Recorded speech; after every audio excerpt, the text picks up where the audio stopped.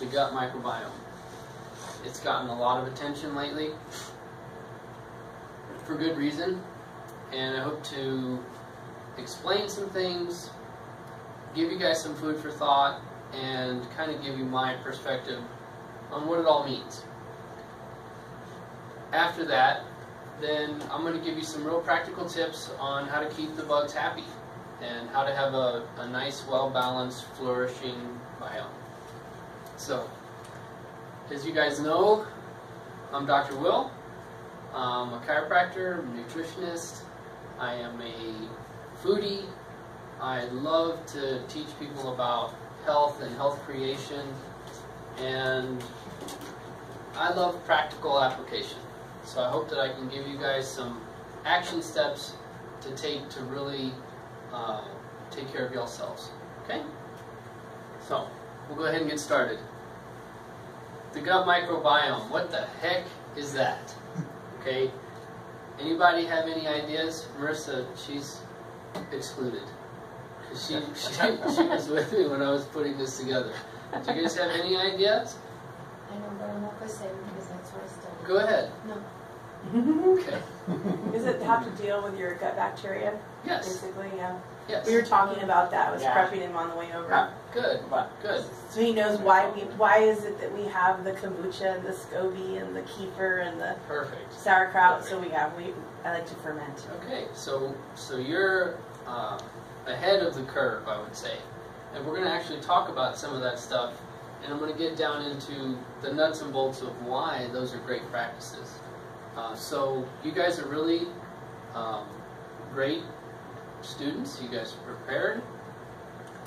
The gut microbiome is part of our general microbiome, which is about 10,000, I'm sure they'll discover more, but about 10,000 different species of bacteria that live in us and on us.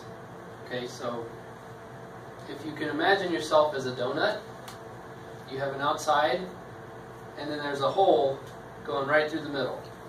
So there's actually the area that we think of as being exposed to the outside world, which is our skin, our eyes, our lips, but then also our mouths and our digestive tracts are also exposed to the outside world. And so anywhere on your body or in your body that you find exposure to the outside world, you will find beneficial bacteria. And they're there to protect us from the bad guys. Okay? So, as I mentioned here, most of them live in your gut, but you have them on your skin, in your eyes, in your nose, in your mouth, our birth canal if you're a female, anything that's coming in contact with the outside world. And it's not just bacteria. So we'll get to that. But one of the takeaways I want you guys to understand from this talk is we're talking about hundreds of trillions of bacteria, and they vastly outnumber our own cells. So when you get into the trillions, it's hard to pinpoint an exact number, but the number that I usually go with, for an average human being, you have about 50 trillion of your own cells. Now that's a lot of cells, but there are estimated to be around 100 trillion bacterial cells just in our guts. Okay, that doesn't count the stuff on our skin and our eyes, etc. Okay, so the gut microbiome for the average person weighs between 5 and 7 pounds. It is alive. It's responding to things that are presented to it. And as we'll show you later on, this is a real integral part of our health.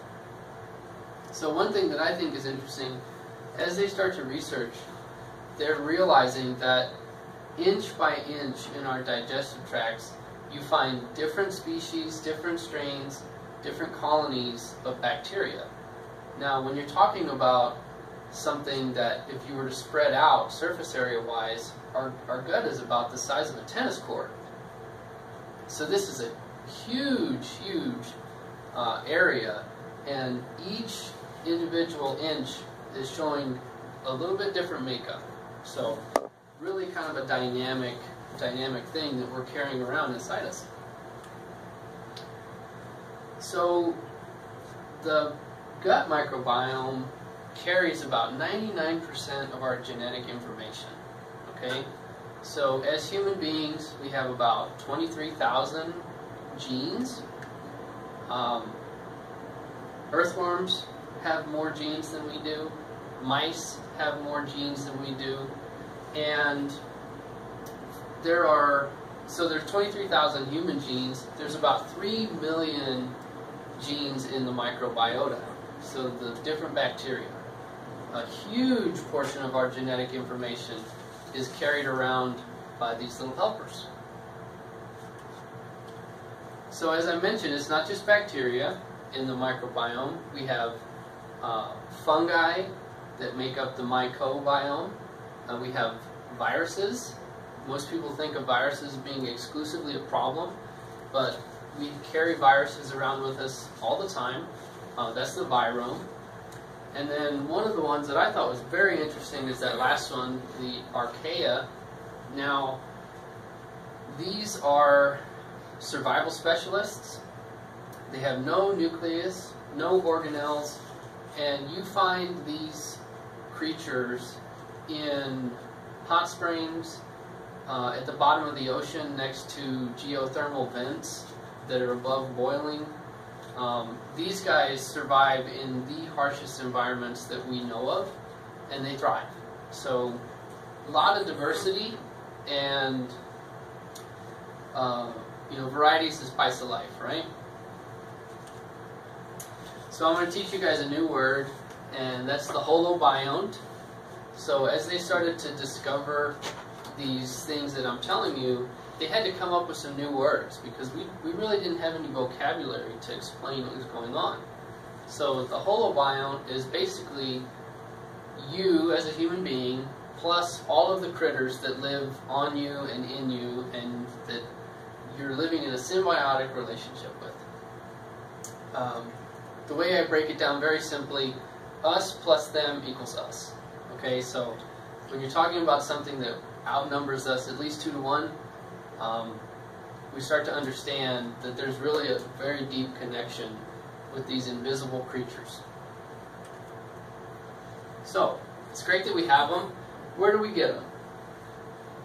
The first place that you're going to get part of your gut flora is when you're in your mother's womb. So I mentioned before that there are part of our biome is contained in the placenta, in the uterus, in the vaginal canal, and so as we're being brought into the world through natural birth, we're ingesting and we're getting these creatures in our noses, our eyes, our mouths, and that's kind of our first introduction to the microbiome. So that's a huge one, and this fact here plays into some of the implications of what I'm teaching. Not to spoil things, but when I'm working with someone from a nutrition perspective and they are talking about food sensitivities, allergies, irritable bowel, things like this, one of my first questions, were you born by cesarean section or were you born by a vaginal birth? Because that seemingly small difference is going to make a huge impact on what kind of microbiome you're working with. So we also get exposure to these bugs as children. You know, if you've ever watched babies, they want to put everything in their mouth. They want to put dirt in their mouth, they want to put toys in their mouth, their own fingers. This is that child's innate intelligence producing immunity through exposure to different bacteria. So I always tell people, you gotta let your kids get dirty, you gotta let them play in the dirt. If they want to eat some, that's okay. That's their innate intelligence expressing itself. It's really a beautiful thing. So we also get some exposure to these bacteria from our foods. One of the reasons why it's so important to eat organic foods and to get some raw food in your diet, because things like leafy green vegetables are going to give you exposure to microbes that live in the soil and in the air. So if everything's pasteurized and nuked and cooked to death, then you're not going to get that same exposure. It's really important. So we also get some of our microbiome from the people around us, which is really an interesting thing to me, and we'll get into that a little bit later. So you might be saying, well, Dr. Will, that's really cool. It's neat to know that we're covered in trillions of little bacteria and we're just swimming in germs all the time. But who cares, right? Why does that matter? Well, I hope to show you that it is one of the most important things regarding our health and our health outcomes. So when I say something like your gut controls everything, I'm not exaggerating, okay? Every physiological process in our bodies is either directly or indirectly influenced by the bacteria that live in us and on us. Okay? Some of the major factors is they help us get energy from our food. They provide us with important vitamins from food sources that we're not breaking down with stomach acid. Okay, so it's a long journey through the intestines, and inch by inch, those bugs are working to break that food down and to provide us with the nutrition that it contains. They protect us from harmful bacteria. And the way to think about it, very simply put, if you're in a big city, say New York City, and you're driving in your car and you're trying to find a parking place, and all the parking spaces are full, then you just keep driving on through. Okay, so when there is an opportunity to park, then you can jump on in there. So if you think about good bacteria living in our guts, they basically take up all the parking spaces, and so the harmful bacteria just go right on through. Okay? On the flip side, if you have dysbiosis, and I don't want to get too far ahead of myself, but if you're overpopulated with pathogenic bacteria, then the good guys don't have any place to park. So it's all about competition.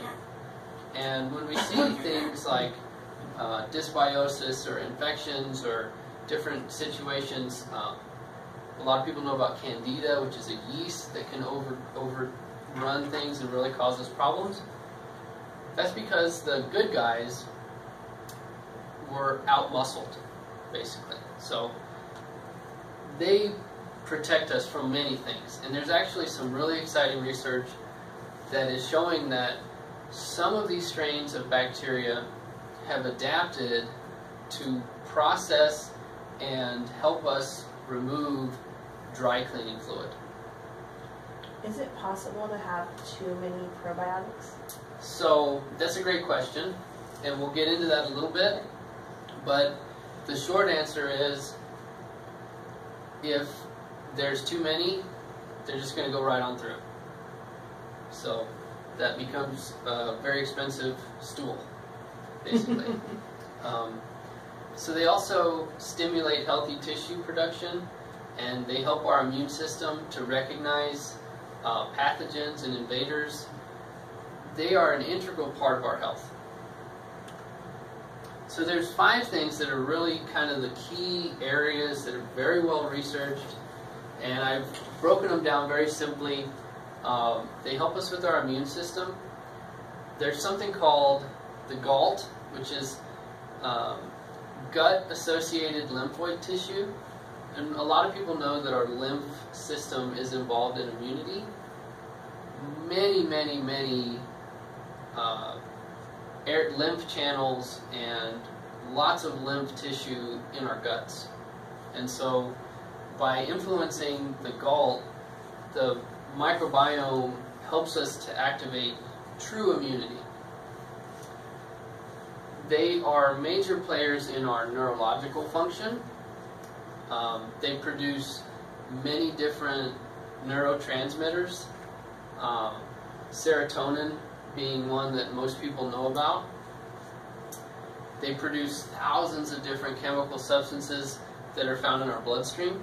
So to get in the bloodstream, it has to go through the gut, and the bacteria are literally creating, packaging, and presenting our bodies with these different chemical substances so that we can use them.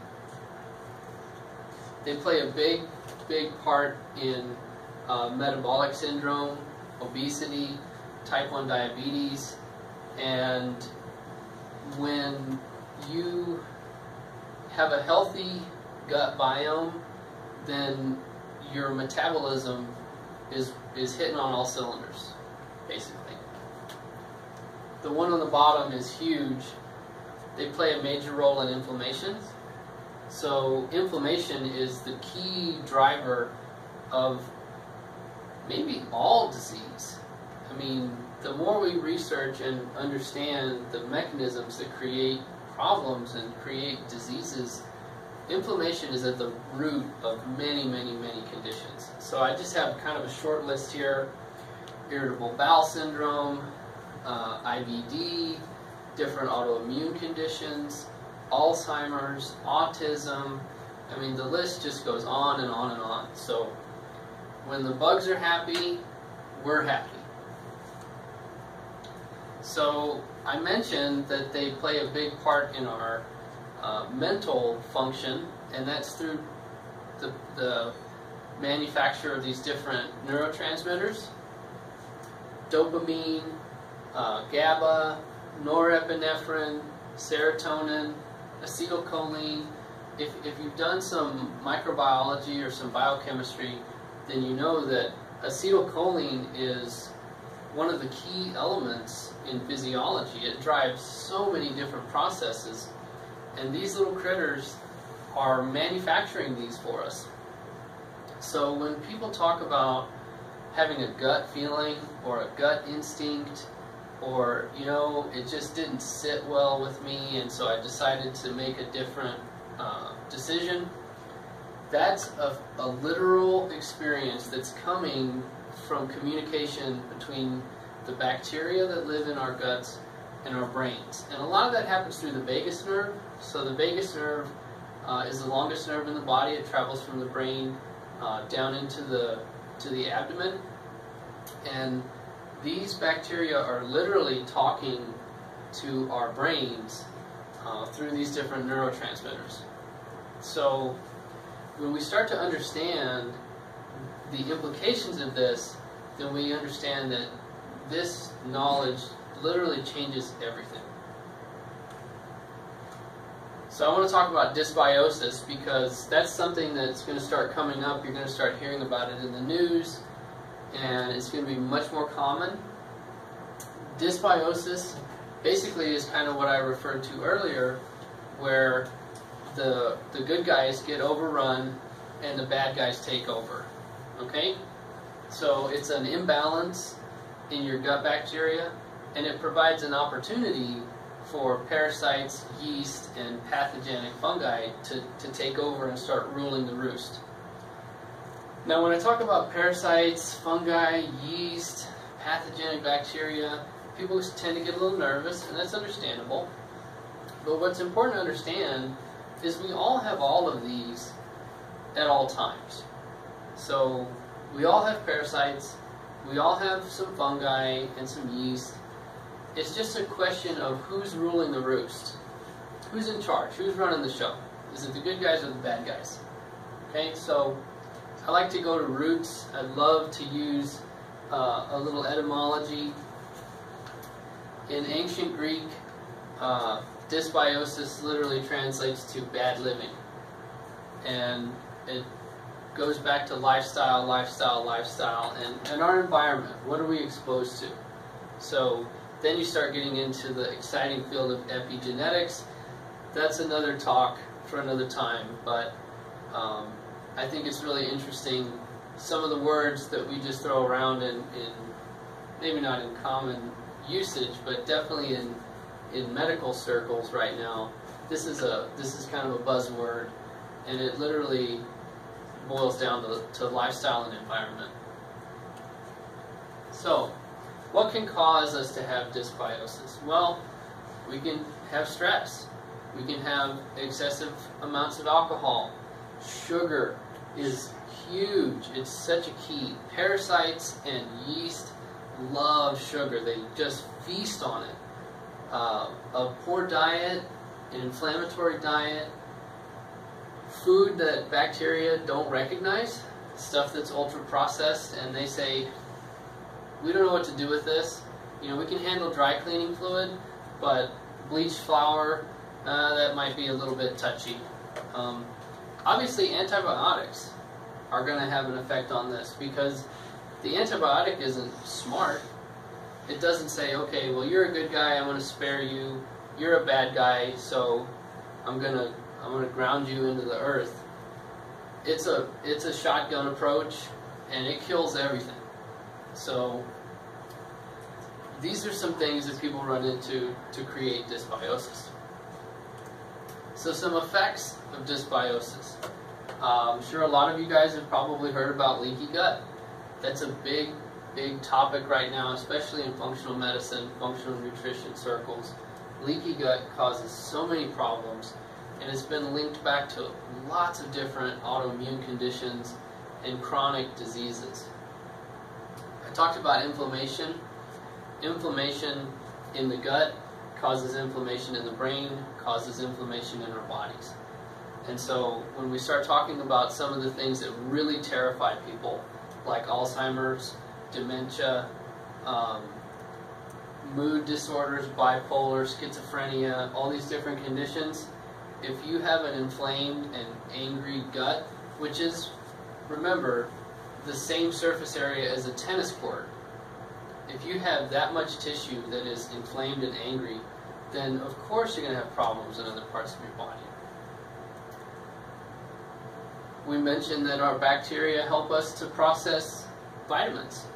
So if you're suffering from dysbiosis, or you have a parasitic infection, then you're not getting the nutrition that you need from your food. Food sensitivities, leaky gut plays a big part in that. Food particles passing through, getting in the bloodstream, and causing an immune reaction. I mentioned the connection with neurotransmitters. So if you have dysbiosis, you might be experiencing some brain fog, poor concentration, lack of memory, autoimmune conditions, rheumatoid arthritis, lupus, MS, Crohn's disease. I could go on and on. Autoimmune conditions, by and large, start as gut problems. And then you have infections like Candida. A lot of people are aware of Candida and the things that species of yeast can do to us. SIBO, you might see SIBO in some literature coming out. It's kind of a new concept, but you know, the media will catch up maybe to the things that I'm talking about. SIBO is small intestine bacterial overgrowth, and it can cause some pretty nasty issues. So, I've gone through a lot of different things already. We've covered a lot of ground. The question is, what does it mean? So if you're a food company, it means that you're going to be spending a lot of money advertising probiotics, because the word is getting out that the gut is important. If you're a scientist, then you have a new area to apply for grants. And there's a lot of research coming out, a lot of research being done. And I don't know if you guys have read much scientific literature, but at the end of almost every single paper, they finish up by saying, this is what we found, but we really need more research. Mm-hmm. So there's going to be a huge opportunity for research and researchers in this field, and it's deep, and we're just barely scratching the surface. This is really a new discipline. So if you're a medical doctor, then I would hope it would make you pause before you prescribe antibiotics to someone when you start to understand how important these bacteria are to us and what a disaster dysbiosis and some of these other conditions that I mentioned can cause in a person's life. So, what does it really mean? I mean, that's kind of the surface stuff. It's been described as a Copernican shift. So, if you guys remember history, Nicholas Copernicus was the gentleman who decided and proved that the Earth is not the center of the universe, and that the sun is in the middle and we're just orbiting. Okay, so when I say it's a Copernican shift, I want you guys to understand that I believe this is a history-altering understanding. And it means that we as human beings, as such intelligent beings, we're not the center of the universe. And there is an unseen and ignored world that is really the power player. We're just kind of actors in the opera. Okay, so this is huge. So I'll get into a few of the other things that I think that this new understanding brings to light. Germ theory is dead. The idea that one germ causes one disease is completely out the window. And even Pasteur, who popularized germ theory, said on his deathbed, the microbe is nothing. The terrain is everything. So it's all about our environment. It's not what you run into as far as pathogens, it's how well you're able to fight that, because we're in contact with these things constantly. We need to rethink vaccine policy, because one germ, one disease is completely out the window. We need to rethink the way that we're using antibiotics. And when you start to wrap your mind around the fact that we're dealing with ancient strains of bacteria that have been passed down from mother to child since the beginning of the human race, and you're going to prescribe antibiotics for a viral condition, the generations that follow us have fewer and fewer of these ancient strains of microbes, and we don't know what that's going to do to human health. So we literally have all of human history that we've lived in relative harmony with these beneficial bacteria, and then all of a sudden penicillin shows up and we're just bombing everything with antibiotics. So we really, really need to rethink that. Treatment of depression. If serotonin is manufactured by your gut bacteria, then does it really make sense to give someone an SSRI drug, mess with their brain chemistry, and completely ignore what's going on in the gut? Sanitation practices, Purell and hand sanitizer everywhere you look, people just slathering alcohol on themselves with the idea that if they kill the germs that they're going to be healthy somehow. We really need to rethink that. Pasteurization, killing everything that's alive in food and beneficial and providing us with all these benefits. We really need to think about that. Hygiene. I mean, antibacterial soap in our bathroom. What kind of logic would drive you, now that you understand the things that I've been talking about, to use something like antibiotic soap? It's madness. Birthing procedures. So we do way too many C-sections in this country. And every time a baby is born by C-section, they're being robbed of their birthright, in my opinion. And the washing of the babies, because the vernix needs to be rubbed in. That's right. Yeah, That's right. The idea that everything has to be shiny and clean and ready for a beautiful picture on Facebook 2 minutes after the baby's born is ridiculous. For the idea that, well, you know, you're 2 days behind, so let's just do a C-section and get this over with. These C-section babies are being robbed of their birthright. And I'm not saying that every C-section ever done was unnecessary. But when you look at the real numbers, there is a tiny, tiny fraction of necessary C-sections, and there's a huge percentage of people who just want to get it over with, they want to schedule it, whatever. If you know someone who's pregnant, or if you're pregnant yourself, you need to get a midwife. They understand what's going on, they understand the process, they let nature take its course. You need to get a midwife, okay? That's one thing that I will say. So does that mean that a C-section doesn't affect just the generation that was born C-section, but every generation afterwards as well? So on the male side, it's not as vital. You're talking about that baby's health, and that man's health later in life, basically handicapping that person.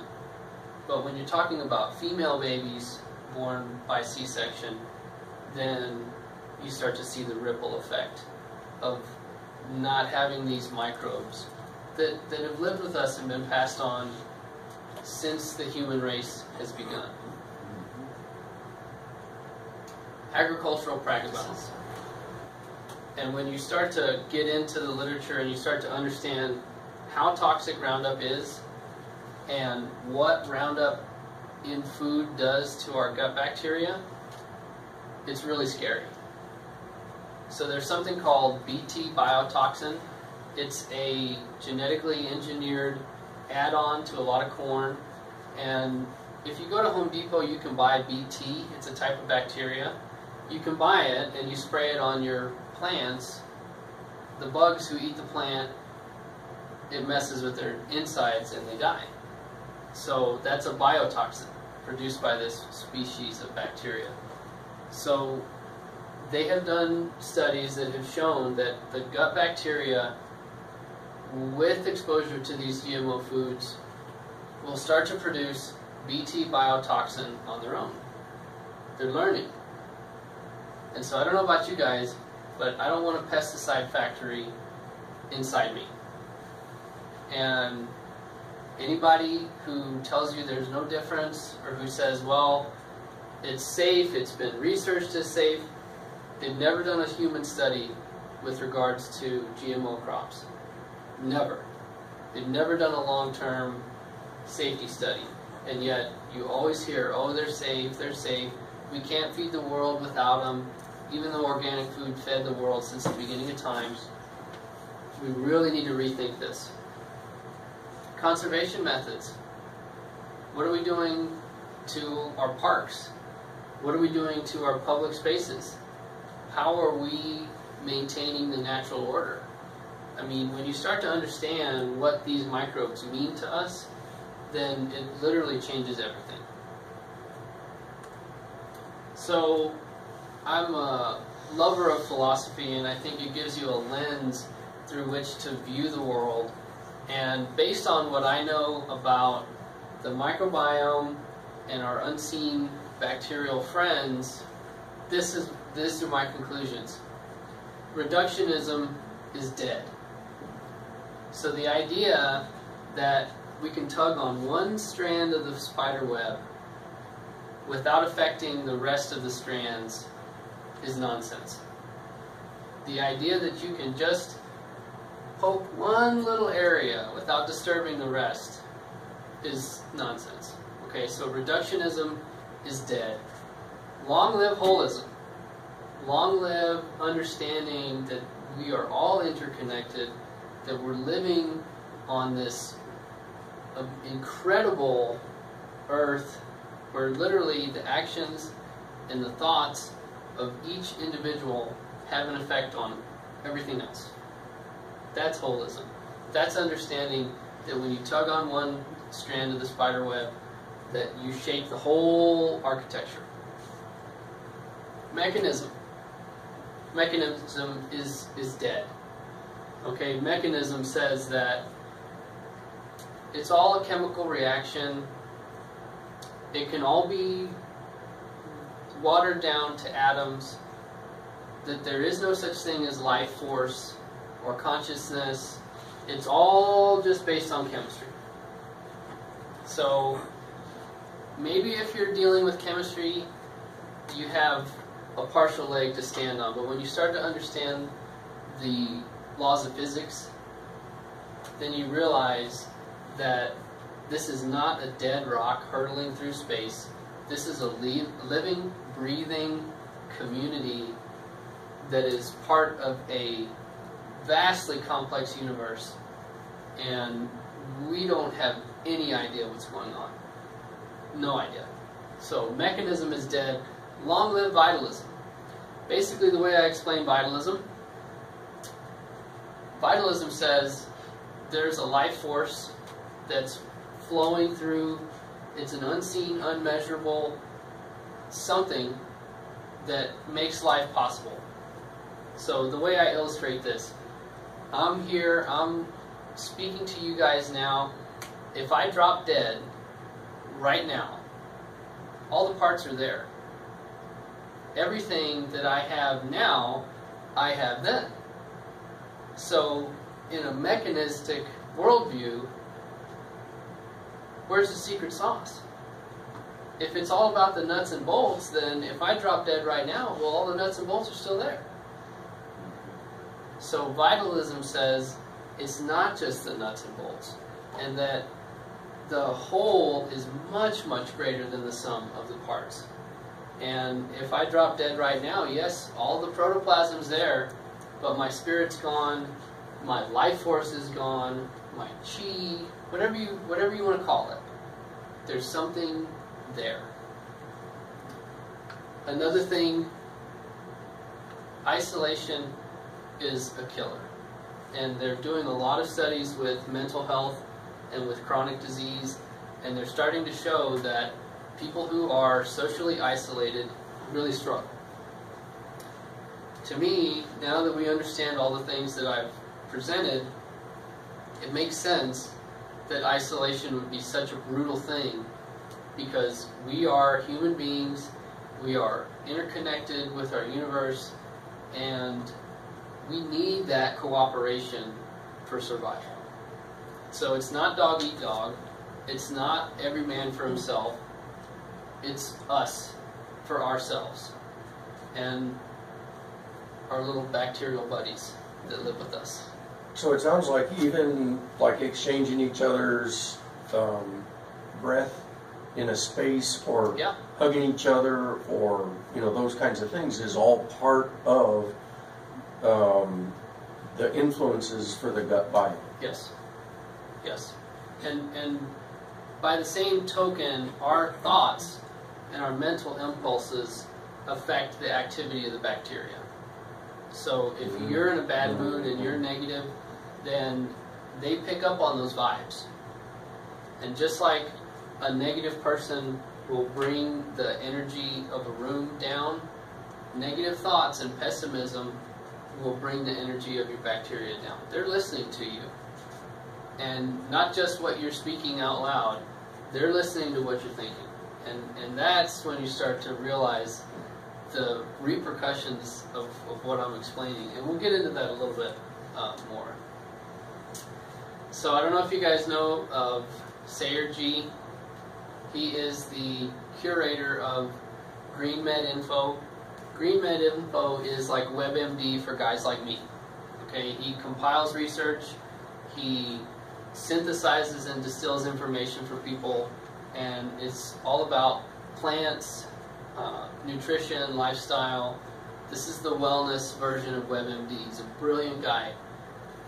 And I hate to put long quotes on the slide, but I thought that this was really well said. The relatively recent discovery of the microbiome is not only completely redefining what it means to be human, to have a body, to live on this earth, but it is overturning belief systems and institutions that have enjoyed global penetrance for centuries. A paradigm shift has occurred so immense in implication that the entire frame of reference of our species' self-definition, as well as how we relate fundamentally to concepts like germs, have been transformed beyond recognition.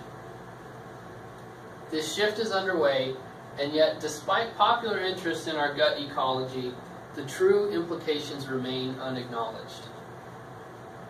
So yes, they're trying to sell us probiotics, but no, they're not getting the whole point.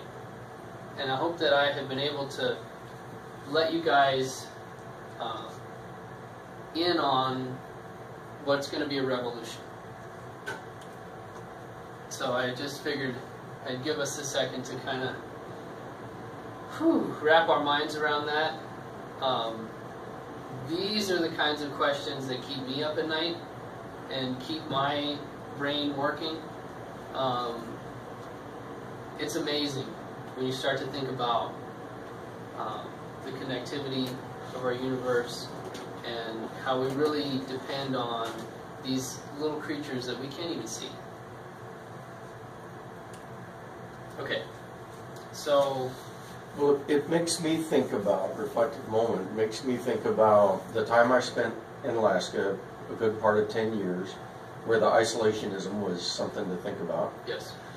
The time I spent in an academic environment where I was training people, literally there were thousands of people on campus at one time that were there for generally up to 4 months, but they were coming from all over the United States, so this interconnectedness. The fact that we now live on the border influences our gut biome, and then our travel does as well. So just spent time in Haiti, and so this makes me reflect on what I might have been exposed to, but also taking to Haiti in my own presence. Did you see any Purell while you were over there? Okay. Those people are all living somehow without hand sanitizer. So we've kind of gone over the implications, and I hope that this is some food for thought for you guys. You're going to need to ruminate over this. If you guys would like a copy of the presentation, I'd be happy to email it to you. Just let me know. So how do we keep these guys happy? I told you why they're so important and what they do for us. How do we keep them happy? Well, let's start with some basics. We need to drink clean, pure, filtered water or spring water. So they put chlorine in the tap water to kill bacteria. So if you put chlorine in your body, you're killing it's going to bacteria. kill bacteria. Yes. So this is something that when we start to think about the little things that we do day in and day out, it really makes a big difference. So got to have a water filter if you don't want to buy nothing but spring water. He was freaked out for a second. He's like, I'm always drinking. I'm like, no, we have a filter. And Okay. he's like, I drink tap water. Oh my gosh. You guys are covered. You guys are ahead of the curve. We have a reverse osmosis. Good. So no chlorine there. Yeah. Very good. You're covered. You got to have a good vegetable load. So 9 cups of veggies a day. That's by volume, not by weight. Marissa makes me a salad almost every day for lunch. It's in a container, like a to-go container, that's about 5 cups. So just in lunch, I'm over halfway there. It's not as hard as it sounds. Lacto-fermented foods. These are foods that have been preserved by bacteria, and this is the original probiotics. So in all traditional cultures, you find some type of fermented food. And it's not a coincidence, it's not an accident. So the veggies are the prebiotic, that's what feeds the microbiome. And the fermented foods are the probiotic because that's giving us some bugs that are beneficial to us. So we got to eat organic food. We got to eat food that has bacteria still present. We want to avoid plastics, antacids, and of course antibiotics. So I'll get to antacids in a minute, but that's a point of confusion that I really want to clear up.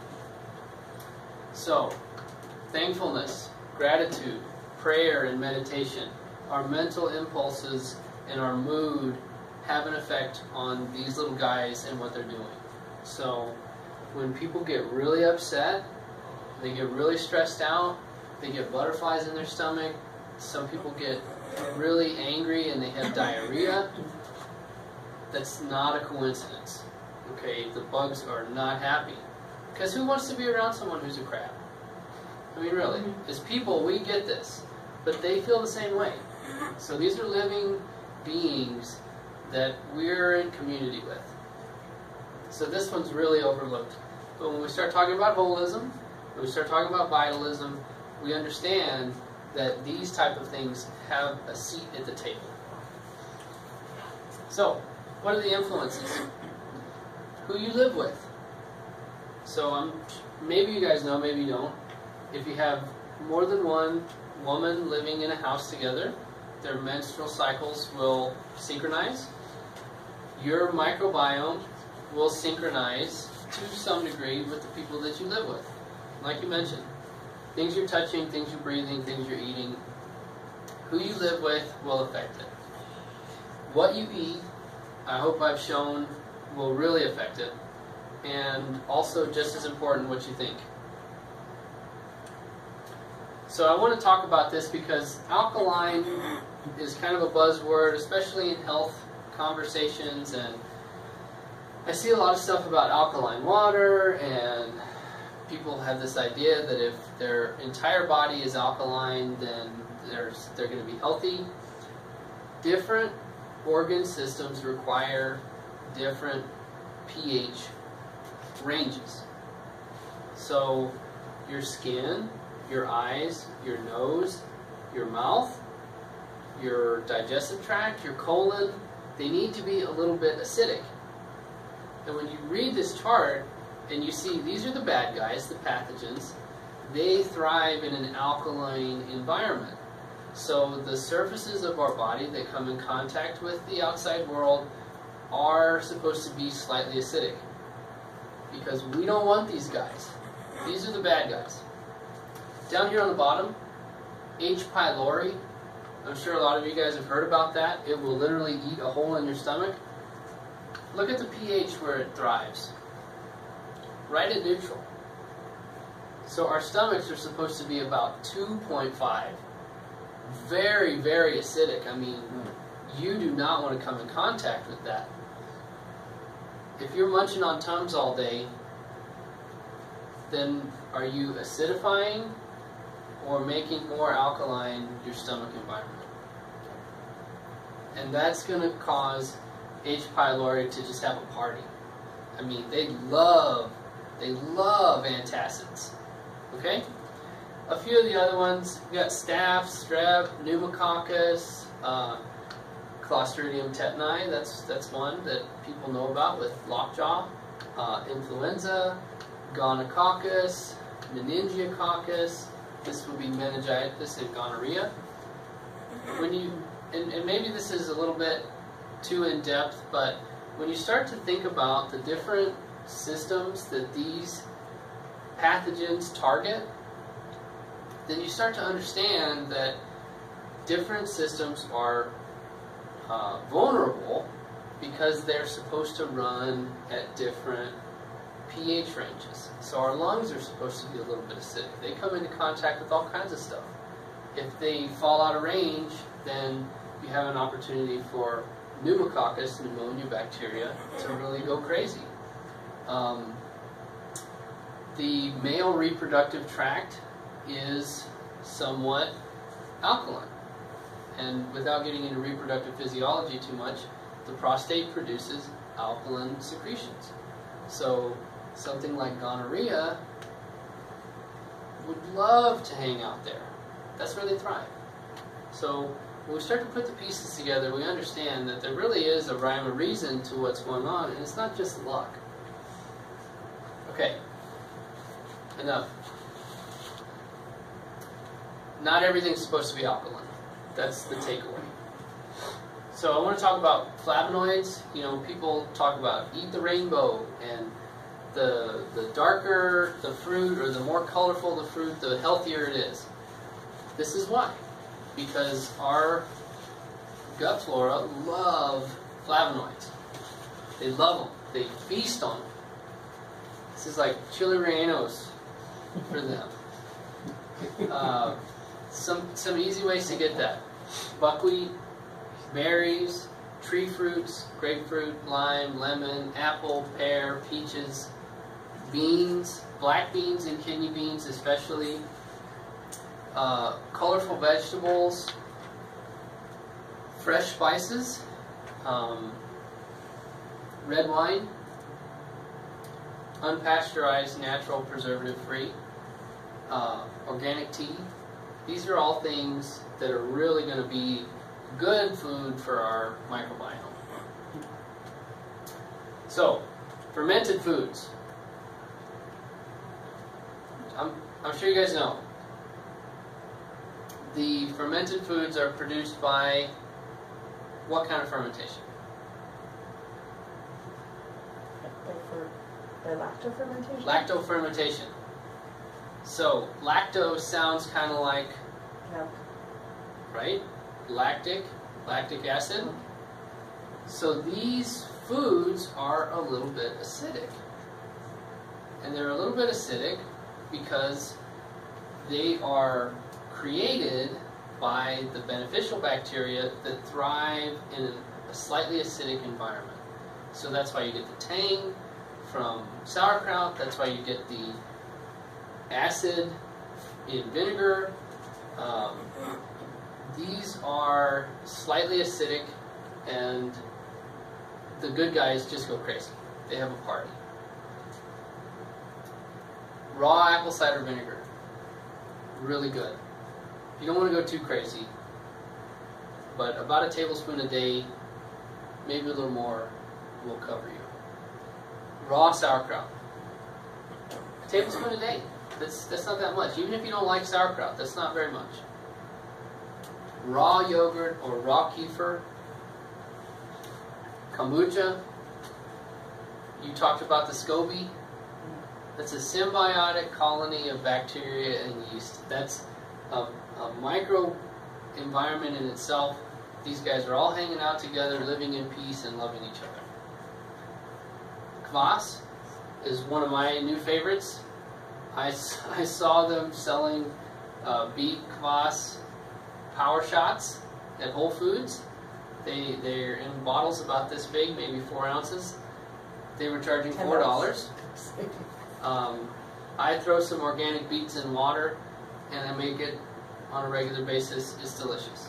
But lacto-fermented foods are some of the safest foods you can eat because the good guys outmuscle the bad guys. And that's really what it boils down to. Lacto-fermented veggies of all kinds, yes? I have a question about Yes. raw yogurt, because we sometimes get raw milk. Yes. But I know that to make the yogurt, you have to heat it to a certain temperature. Does Yes. that kill something? Is it enough to kill it? As if, like, whereas if you use, say, organic pasteurized milk versus raw milk. So What is, I mean, as far as yogurt, the benefits? when you make yogurt, you don't get it very hot. You are keeping it within a range that these little guys survive. So pasteurization, you blast something and you heat it to the point where everything dies. Yogurt is a much more subtle process, and you do it usually in like a double boiler or something where you can really warm it up without getting it too hot. So yes, they are going to survive so it's through still that. better to do the raw versus the pasteurized for that. Because I know that, for example, like say we do raw organic milk, most organic milk has been ultra pasteurized. Yes. So it's actually not, well, I was told once that it wasn't as good as, say, regular milk. I mean, So, because it was ultra pasteurized. If, So it's if kinda, you go to the grocery store to buy milk in the state of Texas and in most states, it's going to be pasteurized. So I have a cow ultra share. perfect. Yeah. So ultra pasteurized is where you heat it to the point where it can sit at room temperature for extended periods. That's like the half and half. And the little things that sit out in the restaurant all day long, that is more extreme. But if you go to the grocery store, then you are getting pasteurized milk. And basically all the good enzymes, all the good bacteria, everything that's good for you about milk is destroyed, and it becomes something that is really not friendly to human beings, or any being, honestly. So, great question. No such thing as raw milk in the grocery store, at least not now. Not in Texas. We'll get there. I have confidence that we'll get there. Okay, so one little note, if you're deciding that you're going to get into this, you want to start slow because you're dealing with a delicate situation, and if you just overload yourself and you're very unhealthy, you overload yourself, you're not used to fermented foods, it can be a little much. It's kind of like detoxing if you're... You got to be gentle with yourself. Okay. So, anybody have any questions? I know we covered a lot of things, and I hope that this talk will inspire brainstorming for days, maybe weeks, or maybe the rest of your life.